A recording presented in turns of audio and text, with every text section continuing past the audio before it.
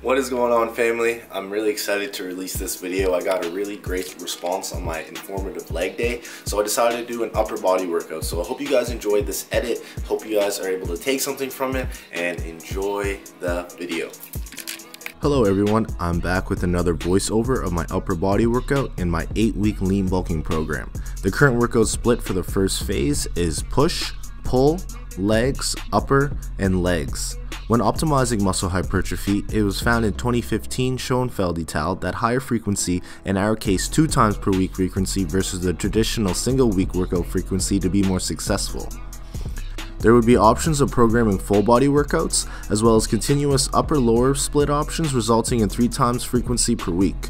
But in 2005, Bird et al. Found that frequency above 2 times per week wouldn't allow for adequate recovery between resistance training bouts.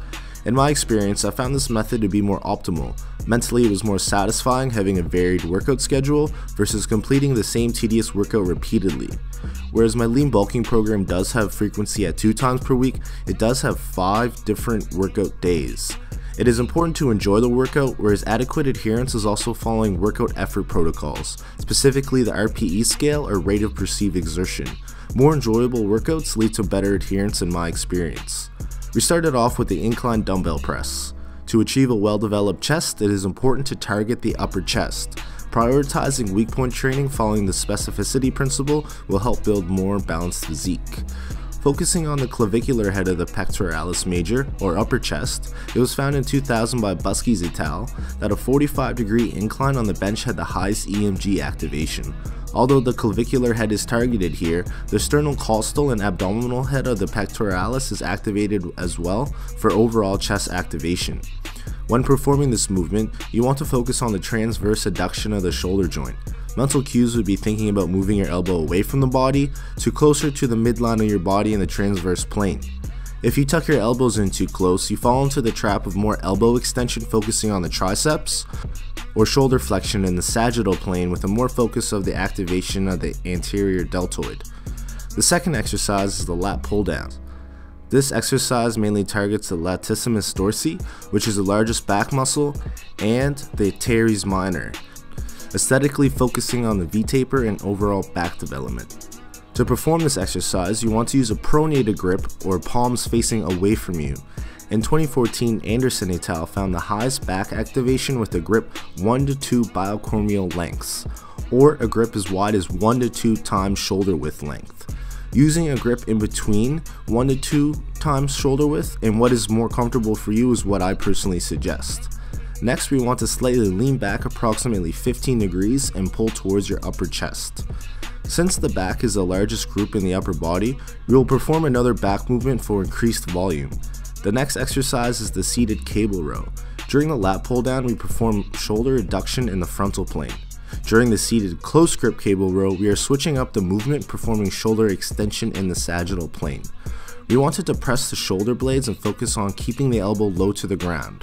Chris Bearcat found this technique to create a higher EMG lat activation. His YouTube video explaining this will be in the link in the description. Next, we move on to the seated military press machine to target the shoulders. If you're looking for highest overall shoulder activation, in 2013 Sater-Balkin found standing versus seated and dumbbells versus barbells was more effective.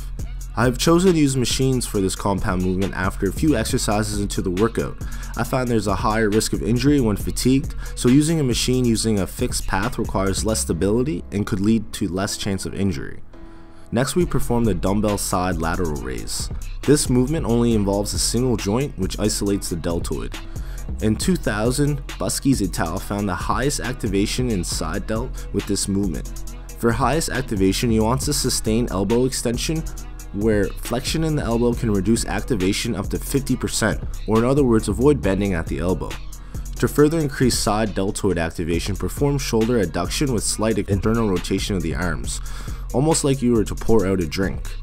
We finished arms off with the cable tricep press down and hammer curls. The main focus of this tricep is elbow extension.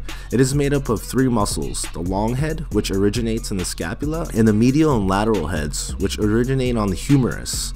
Since the shoulder is in the extended position, the main focus is on the lateral and medial heads. Buskys et al. Also found this exercise to be at the highest activation for these two heads. Since the long head crosses the shoulder joint, shoulder flexion or raising your arms overhead while performing shoulder extension will increase activation in the long head. It was also found that the hammer grip increased activations of the overall biceps brachii versus the standard rotating supinating grip or pronated grip.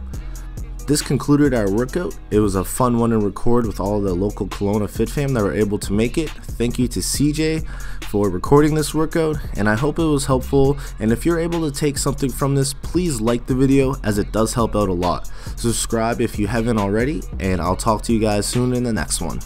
Alright guys, like I mentioned earlier, I did have a blast creating this one. It is a new style of videos that I'm getting into, and it's really enjoyable for me to make.